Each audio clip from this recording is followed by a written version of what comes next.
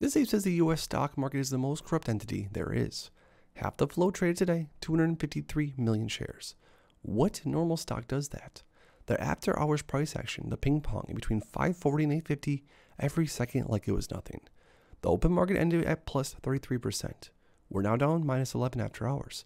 This was as of a few days ago, of course. Retail investors that cannot trade can just watch while institutions are effing them over. I have said it before and I'll say it again. Why is no one reacting to this? And not only this, what about the fails to deliver, the short sale restriction list, the cost to borrow, etc.? I'm so frustrated over all this blatant corruption.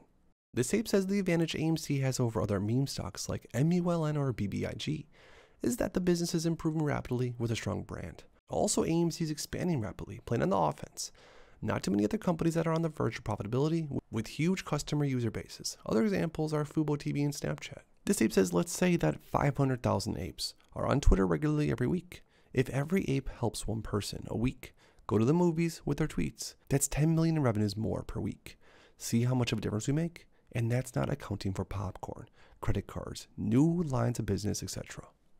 This ape says you shouldn't have to tell people that you still believe in the squeeze, lol. That should be obvious to everyone. And the reason for ape's conviction should also be obvious to everyone too. Constantly talking about it shows desperation.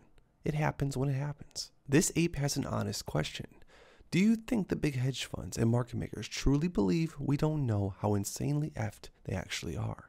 Like, do they honestly believe if they stop reporting numbers that we're honest to God going to think that this is suddenly all over? And just like that, we've lost. What is the play here?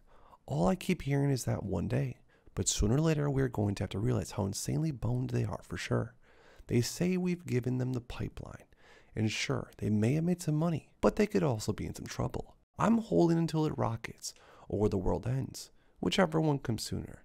Now I'm holding just out of pure spite, to be honest, which I can speak for a lot of us. I agree. And like this ape down below said, where they effed up is thinking that they could wait out a bunch of poor people, lol. We're going to have to see who can hold on longer. This ape says when short sellers collude to manipulate a stock price of a stock, like when dozens of banks and funds all spoof AMC with stink bids and sell walls simultaneously every day.